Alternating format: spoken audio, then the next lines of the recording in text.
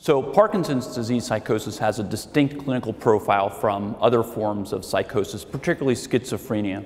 In Parkinson's disease psychosis, the hallucinations are overwhelmingly visual, although they can be auditory or tactile or even olfactory, which is ironic since many Parkinson's patients have lost their sense of smell.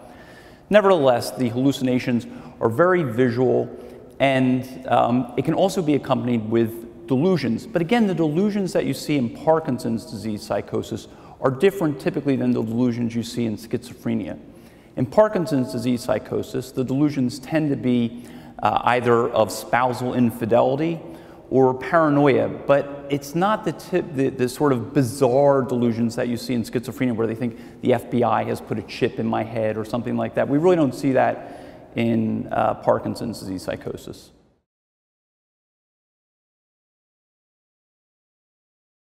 The pathophysiologic mechanisms underlying the development of PDP are very complex.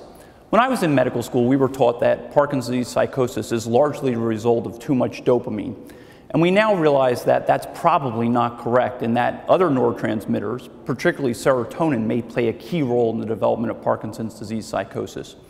We know that in Parkinson's disease psychosis, there's loss of serotonin in the raphe nuclei, and with this, we believe there's upregulation of serotonin receptors postsynaptically. As a result, these receptors fire at a basal rate and may be hyperactive.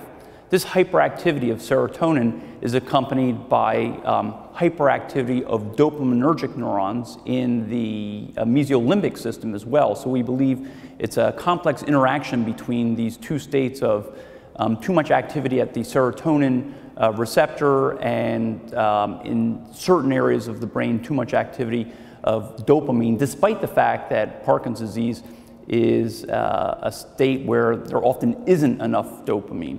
In addition, glutamate may also play a role in Parkinson's disease psychosis. So it's a very complex system. It's not simply dopamine the way that we always thought in the past.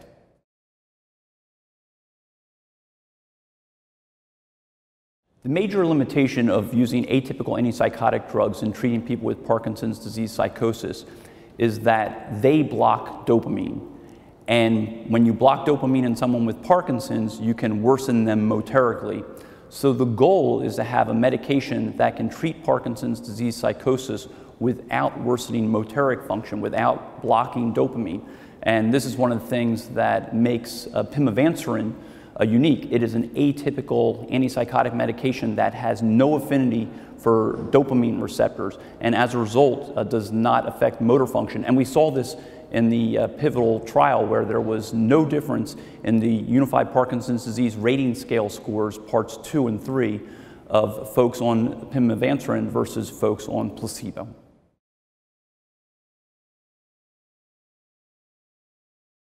So pimavenserin was approved based on a pivotal 6-week double-blind placebo-controlled study looking at pimavenserin 34 milligrams versus placebo using a scale called the SAPS-PD, the Scale for Assessment of Positive Symptoms in Parkinson's Disease.